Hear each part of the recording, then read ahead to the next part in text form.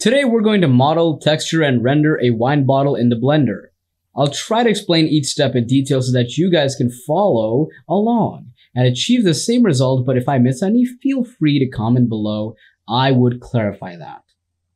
I have divided this video into 4 parts: modeling, texturing, lighting, and at last, making the scene ready for render. So, we are in the Blender now, so you can see we have the default layout and you can see the commands and keys that I'm using here. It is being reflected in my left-hand corner. So first, let's import our reference here. Click on Add, Image, Reference, Import Image. I will just pin this reference in the description, so you can see that the reference is rotated incorrectly. Let me just fix this. Just rotating it to match our front view. Now, you see the profile of this bottle is a circle and extruded along the Z-axis. So, we will start with the blocking of the model, and then we will further refine and add details to get the final shape. You can add objects from here. Alternatively, you press Shift-A. You can see an app up saying Add Menu. From there, you can add different mesh, amateur, and lights extra. So, when you hover over the mesh, you can see there are more objects here that are just basic objects from which we can create more complex models. Going into edit mode, we can scale our circle to match our preference and extrude it along the Z-axis, just matching the shape of the model. This process is called blocking, which I mentioned earlier. It is making a basic shape of the model. So now to refine the shape, click Ctrl-R and add edge loops to the model. There are some open spaces at the bottom and, well, the top. Use F to fill the spaces. Now you can go back to the object model and right press on the shade smooth, which will normalize the faces, add more supporting edge loops, and remove these black spots on the model. You can add more details if you want. You can edge loops, clicking on Ctrl-R. If you hover over the vertical edge loop, you will get a horizontal edge loop, and if you hover on the horizontal edge, you will get a vertical edge loop. Our model is ready and we can start with texturing now. Texturing. Moving forward with the texturing, we need to define the UV maps of the bottle. UV mapping is defining the seams on our model to lay the mesh on a tuning plane so that it is easy to texture it. So, in most of the models, the seams are defined in such a way that it is almost hidden from the camera. I'll just mark the seams on this model from the bottom, so the bottom face, and from there going to the top and the top face. Now, split the screen and go into UV Editor. So now you can see that it has been laid out properly and we have these edges. So these are the edges that will be the hinges for the 2D layout. Let me just delete these annotations. We're done with the unwrapping now and we'll be moving forward to the texturing. Now split the screen, switch to the shader editor and create a new material. Now if you see the reference here, we have 3 layers. So we will not copy the same texture as we don't have the mask for the pattern here, but I will tell you the basic layout and help you understand the method, and that has been used in the texturing. So you see there are 3 layers, and the first layer is this black layer, a gold layer, and then this mask. We will not copy the same texture, but we'll try to make the same material setup.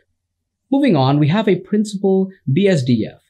And material output, we need to first enable to node wrangler to add on from the references. And now when I press Ctrl-Shift-T, we can have, the option. So we can import all the texture maps and make PBR setup out of it directly. You can see I have the texture maps here that go into the principal BSDF, which then defines the material property values like roughness, specular, metallic, and more. Other values, and then it goes to the surface node surface input of the material output. We will switch to the material editor now. So in Blender, we have 4 views. First, we have where you can view the mesh of the model. Then there's a solid view where you can view the solidified model. And then there's a material preview, which is a low quality render view. And at last, we have the render preview where we can view the combined result of lighting and animation. Coming back to our material, you can see that there are a lot of imperfections in the model, and that is because the texture is laid out in such a way that it covers the whole UV layout. You can now scale down the texture. You can notice that it's tiled over the model. The displacement value is too high. I would just decrease it to 0.2. Now let's again match the scale according to our preferences. But we will, only be using this setup as a mask, so we will not need any of the displacements. I will just cut it down. Now to view any node in the shader writer, you can press Ctrl Shift and click. I will just press Shift A and import and color ramp to clamp the RGB value in black and white data so that we can use it as a mask. Again, I would press Shift A, add a mix shader here. So what does this take the mask and plugs in the first shift with the input.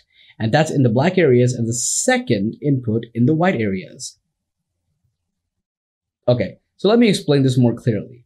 So if I plug in two principles BSDF, one orange and one white, you can see the difference here. So in the white areas, the orange color is reflected. In the black areas, the white color is being reflected as I explained earlier. Let's change the orange to black and I will just tweak some of these values. Maybe make layers shinier, the first layer could be shiny and one layer rough to make two different layers.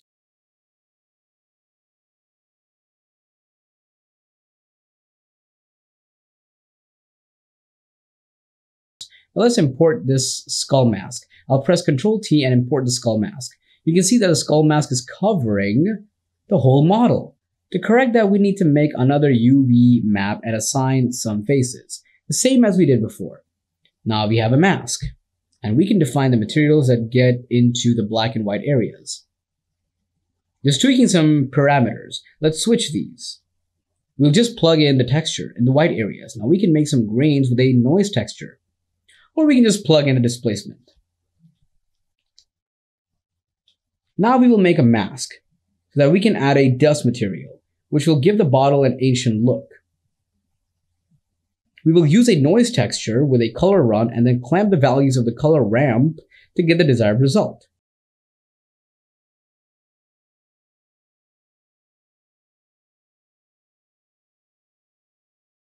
Then we will add a dust material. With giving the parameters for the same, I think this looks good now. Now let's light up the scene. Set up for render. We will add some foliage in the foreground and the background. We will use some mesh objects to add some grass everywhere and the particle system to make the small grasses. You can find this asset in the Blender kit. Using the same mesh, you can create a particular particle system, which you can then use as a small grass in your scene. Just tweaking some parameters to get a good look.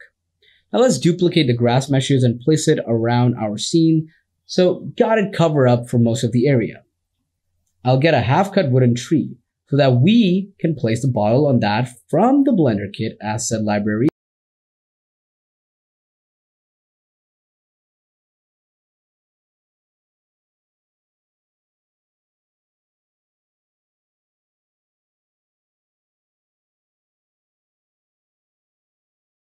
And we will try to achieve Volumetrics Fog in this scene by adding a cube and then giving an emission to shader it. Basically an emission property, so it has a color value and a strength. In the strength, we'll be giving a noise texture so it will be distorted and so it would be cloudy emission, which will give an effect of volumetric fog.